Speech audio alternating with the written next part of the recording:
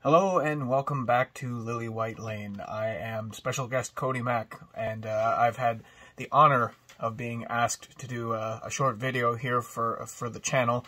The question being, what do I think are 5 of the best bargain transfers of all time for Tottenham Hotspur? So let me just start by saying this is a difficult question because it depends how you want to look at the value of a deal. You know, are you talking more about a player that you purchase at a certain price and are able to sell on at a massive profit?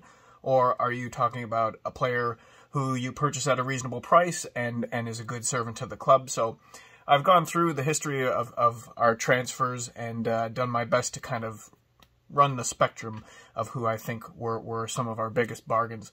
And I'm going to start with Jimmy Greaves. Now, Jimmy Greaves was not a bargain player by any stretch of the imagination. We purchased him from AC Milan for what at the time was a record in Britain of £99,999. Now, this is in December of 1961, so to adjust for inflation, that would be £3.5 million today. Of course, that makes it sound like a very good deal, but players were not bought and sold for nearly what they are sold for now. So it was a very big deal at the time.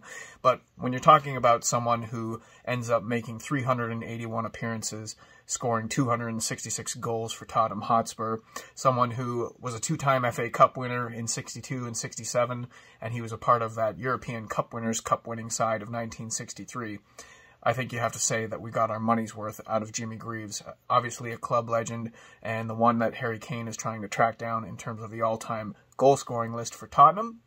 He also won 57 caps for England, scoring 44 goals, and was a World Cup champion in 1966.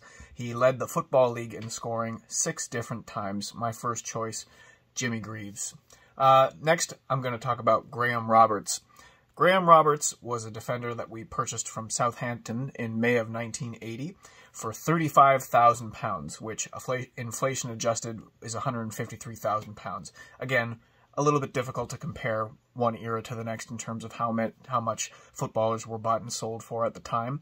But we ended up selling him on a few years later for £450,000. So however you want to measure it, you know, we've got that investment back 12 times over.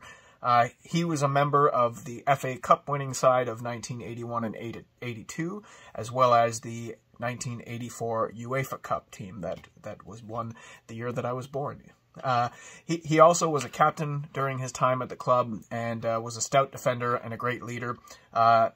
He lost 3 teeth in the first match of the 81 Cup final against Manchester City, refusing to come off the pitch and then playing a key role in the replay that saw us lift the cup. So Graham Roberts, the second on my list. Next, we're going to come more into modern times. I would like to say Dele Alli, who we purchased for $5 million from MK Dons. 64 goals, 55 assists, and 251 appearances for Spurs in all competitions.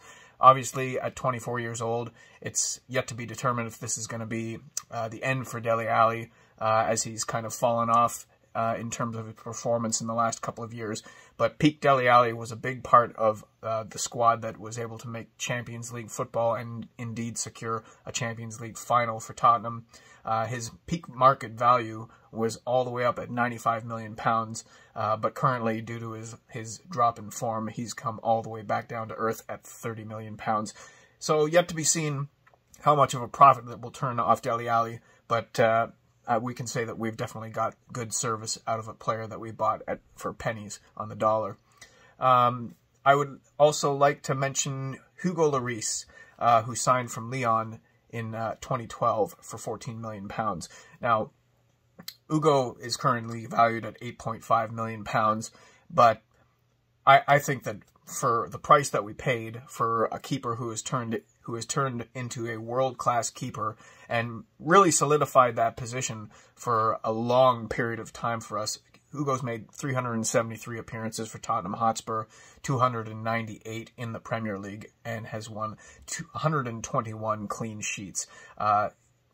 You don't know what you have until it's gone. I personally think that this is the last year for Hugo Lloris. I think he has his eyes set on a return to France, And I certainly hope we're able to replace him with a capable backup because, like I said, you don't know what you have until he's gone. His current market value is set at £8.5 million.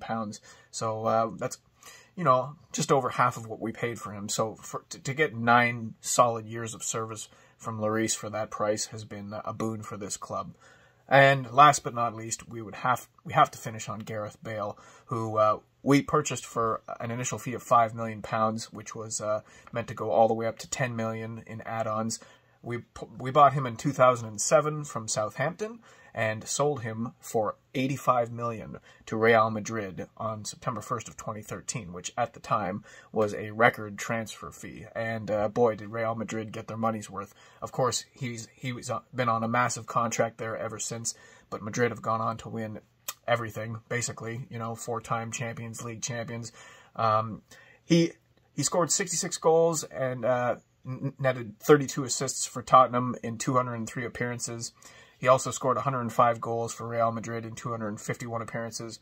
And who can forget his magical game-winning goal in the Champions League final, the overhead kick against Liverpool?